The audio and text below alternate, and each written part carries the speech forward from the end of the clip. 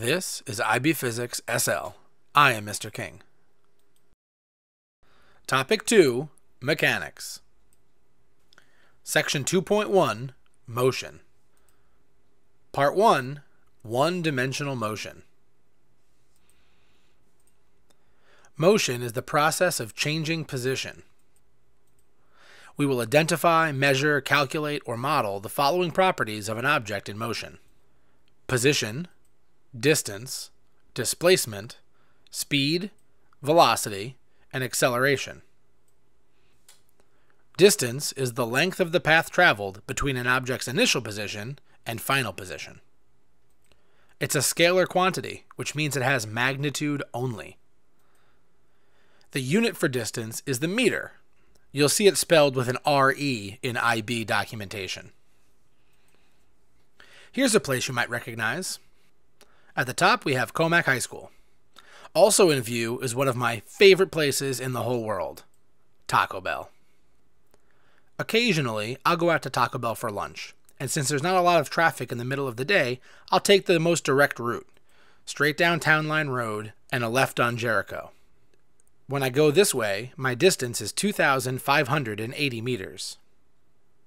More frequently, I'll stop at Taco Bell on my way home after school. Since there's more traffic at this time, I like to take the back roads.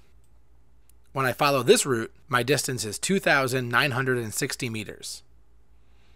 For either of these trips, we could determine my displacement. Displacement is the length and direction of an arrow connecting an object's initial position and final position. It's a vector quantity, which means it has both magnitude and direction. It's also measured in meters. This arrow represents my displacement vector. Whichever route I take, I'm starting at the entrance to the Town Line Road parking lot, and I'm ending at Taco Bell, 2,030 meters south-southeast of where I started. We also want to determine my speed and velocity. Average speed is the rate at which an object's distance changes. It's a scalar quantity, and we could say that average speed equals distance divided by time. The unit for speed is meter per second. We can write this as meters times seconds to the -1 power, which is how you'll see it in IB documentation, or we could write it as m/s. Average velocity is the rate at which an object's displacement changes. This is a vector quantity because it includes direction. We could write that average velocity equals displacement divided by time. The units for velocity are also meter per second. Let's calculate my speed and velocity for both a lunchtime trip and an after-school trip to Taco Bell. At lunchtime, I drive a distance of 2,580 meters, and Google Maps says it should take about 4 minutes. That gives me an average speed of 11 meters per second. Once I get to Taco Bell, my displacement is 2,030 meters south-southeast of where I started. If we divide that by the same 240 seconds, we find that my average velocity is only 8.5 meters per second south-southeast. After school, I drive a distance of 2,960 meters, and Google Maps says it should take about 6 minutes to get there. This gives me an average speed of 8.2 meters per second. Remember, regardless of which path I take, my displacement is going to be the same if I start and end at the same place. So after school, my displacement would still be 2,030 meters south-southeast. Divide that by the 360 seconds, and we find that my after-school average velocity is 5.6 meters per second south-southeast. Let's talk about the mile. In phys ed, students are required to run the mile. To do this, students run 4 laps around our 400-meter track. Let's assume a student completes all 4 laps in 10 minutes. What is their distance, displacement, average speed, and average velocity? Let's take a look at acceleration.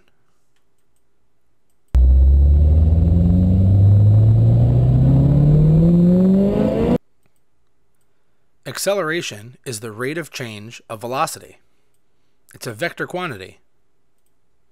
we can write A equals v minus u divided by t, and you can find this equation in your data booklet.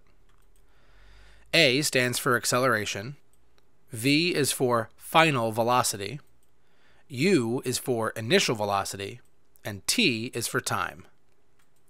The units for acceleration are meters per second squared, which we can write as meters times seconds to the negative 2, or meters/seconds squared. Let's take a look at that acceleration example again.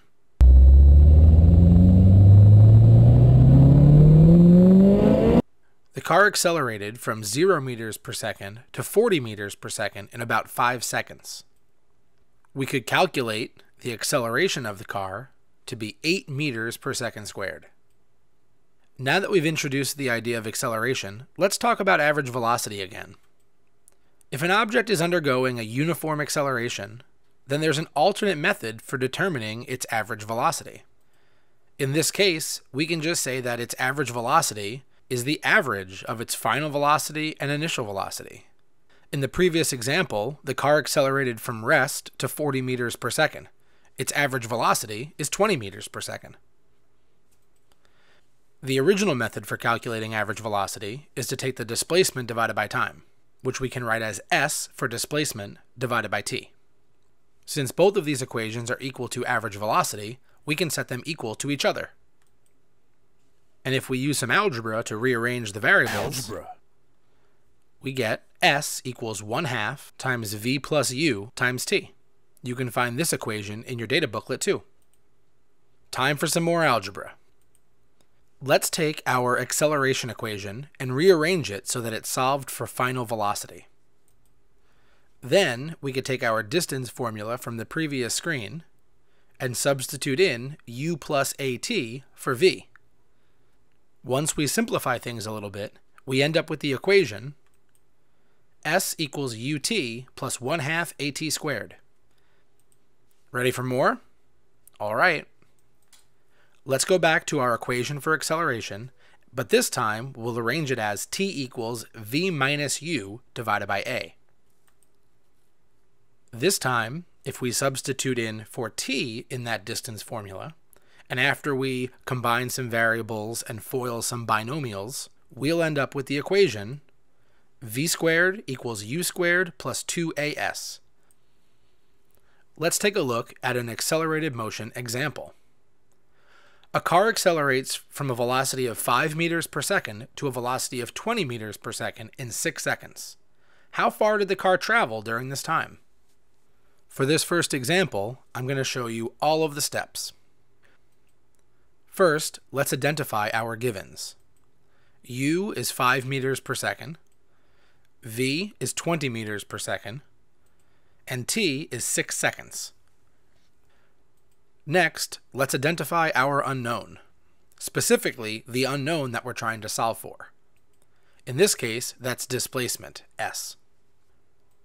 Next, let's figure out which equation is appropriate for our list of givens and unknown. In this case, the appropriate equation is S equals 1/2 times V plus U times T. After this, we'll substitute in our given values with units. And finally, we can solve. We find that the car traveled 75 meters while it was accelerating from 5 meters per second to 20 meters per second. Let's take a look at another example.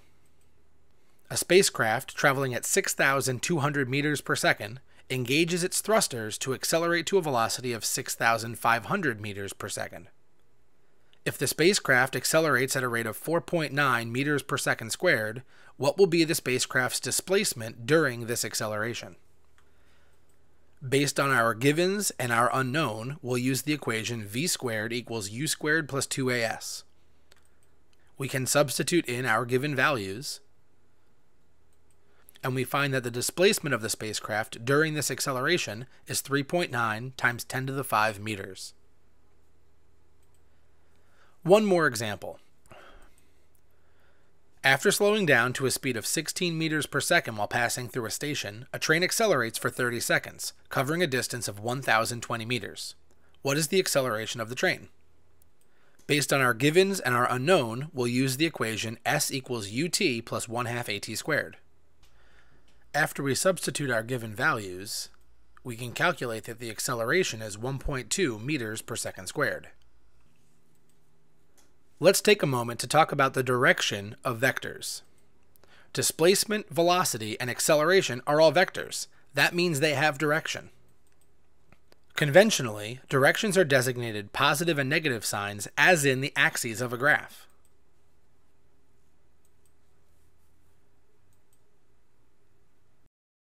It's important to note that this is just a convention, not a rule. As long as opposite directions have opposite signs, you do you.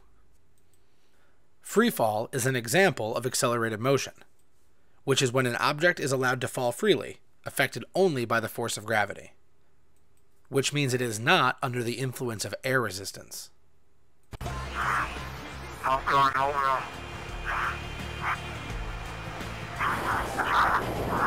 Jumper away. Since free fall is caused by gravity, we denote the acceleration of an object in free fall, little g.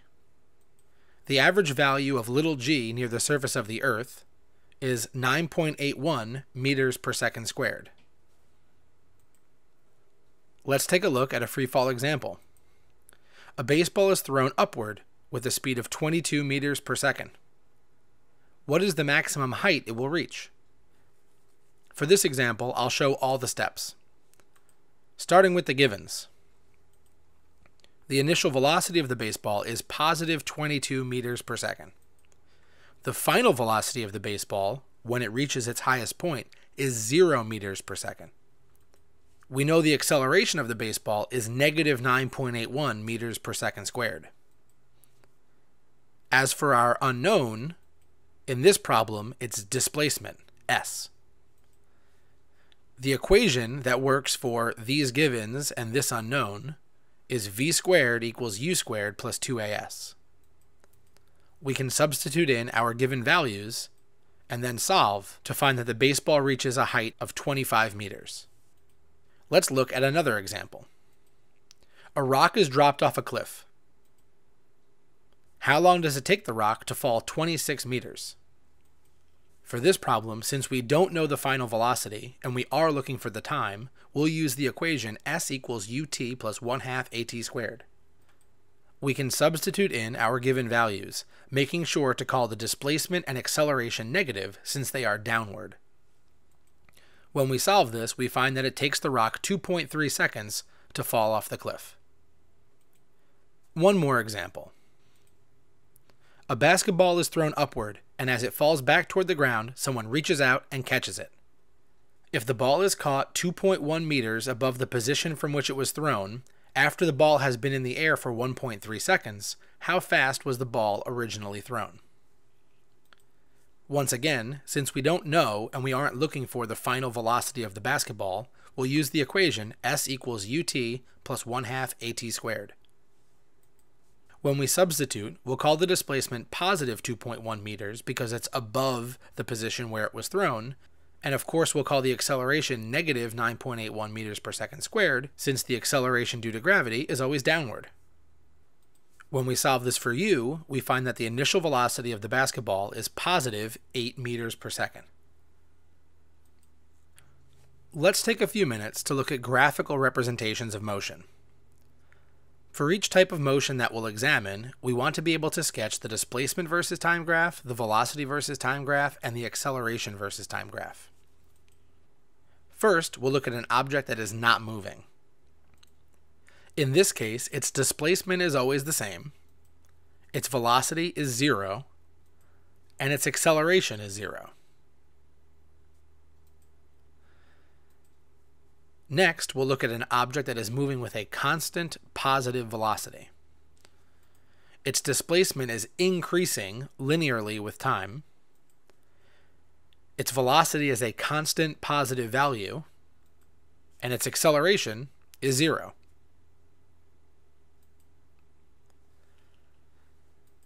Now let's look at an object that is moving with a constant negative velocity. In this case, the displacement decreases linearly with time. the velocity is a constant negative value, and the acceleration is still 0. Finally, let's look at an object that is accelerating with a constant positive acceleration. This object's displacement increases quadratically, its velocity is increasing linearly with time, and its acceleration is a constant positive value. There are other types of motion we could look at, but these 4 examples are the most common, and they give you a good foundation to build upon. If we have a displacement versus time graph, the slope is basically the change in displacement over the change in time. This means that the slope is equal to the velocity of the object. Be on the lookout. Slope is going to be called gradient in IB documentation. For a velocity versus time graph, the slope is essentially the change in velocity divided by the change in time. This means that the slope of a velocity versus time graph is acceleration. The area of the space between the graph and the x-axis is base times height. Even if the shape were a triangle or a trapezoid or something else, the equation for area is still basically base times height. In this case, the area would be velocity multiplied by change in time. If we rearrange our equation for average velocity, we find that displacement is equal to velocity times change in time. This means that the area of a velocity versus time graph is equal to the displacement of the object. Finally, we'll look at an acceleration versus time graph. In this case, the area, which is, again, base times height, is acceleration times change in time. If we take a look at our acceleration equation, we can show that acceleration times change in time is equal to v minus u. This means that the area of an acceleration graph is the change in velocity of the object. That's it for now. See you next time.